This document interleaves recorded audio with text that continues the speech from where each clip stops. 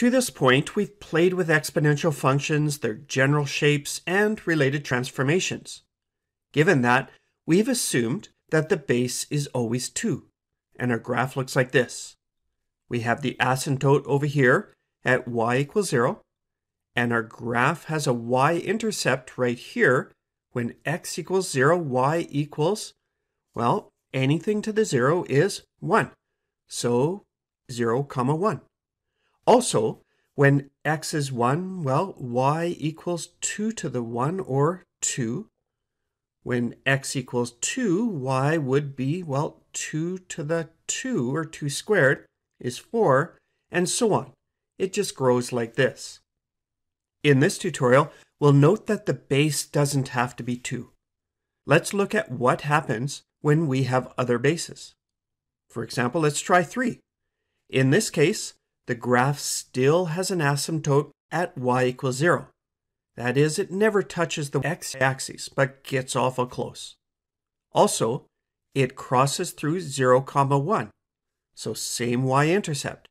Anything to the 0 is 1. But we do see that it grows more quickly after that. 3 to the 1 is 3. 3 to the power of 2 is 9. And it just grows more rapidly.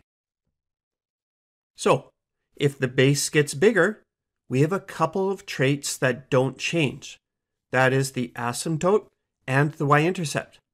But we also note that there is some change. The growth is more rapid out here. So let's consider what happens if the base gets smaller. Well, if the base is 1, well, knowing that 1 to the anything is just 1. 1 times 1 is 1, 1 times 1 times 1 is 1, and so on. So our graph would just look like this.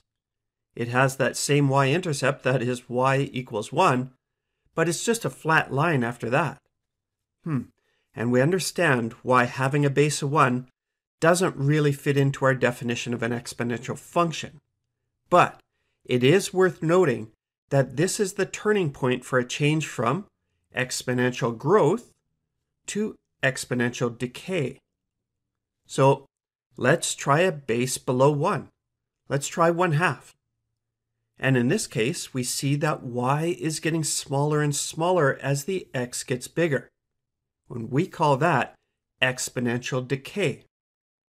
The y-intercept, well, it's still 1. So that's the same. And also we know that the gradual movement towards the asymptote happens over here.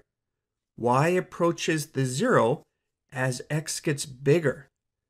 So it's still the same asymptote, that is y equals 0. We're just approaching it as we go right instead of left like we did in exponential growth. And let's notice something else interesting here.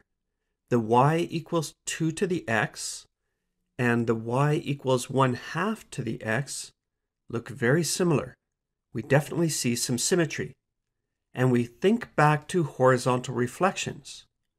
Y equals 1/2 to the x is a horizontal reflection of y equals 2 to the x. So, thinking back to reflections, a horizontal reflection happens when the x becomes negative x. So let's see.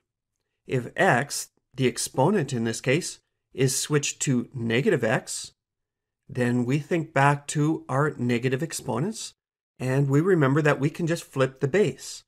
Remember, a negative exponent causes our base to flip, and we get 1/2 to the x.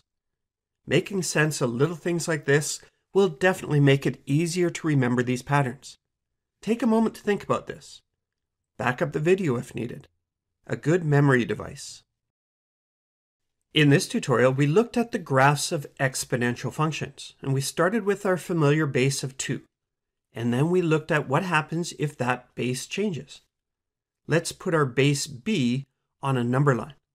And thinking back to our restrictions around exponential functions, well, b has to be greater than 0 and it can't be 1.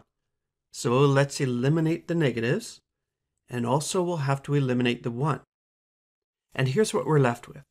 So b can be between 0 and 1, and then we skip over the 1, and then we can see that b can get bigger after that 1. And we noted that in this range, as b gets bigger, the asymptote stays the same, that is y equals 0, and the y-intercept is the same, that is y equals 1, but the rest of the graph bends up, growing faster as b gets bigger. Then we have a transition happening at b equals 1, so that b between 0 and 1 is our exponential decay. The smaller the base in this case, the more rapid the decay. But we also note that the asymptote is still y equals 0, and the y-intercept is still 1. We also note that for every exponential growth situation, we can reflect around the y-axis to create a corresponding exponential decay situation. A base 2 can become a base 1/2. And this is perfectly consistent with what we learned about horizontal reflections. That is, we switch the x with a negative x.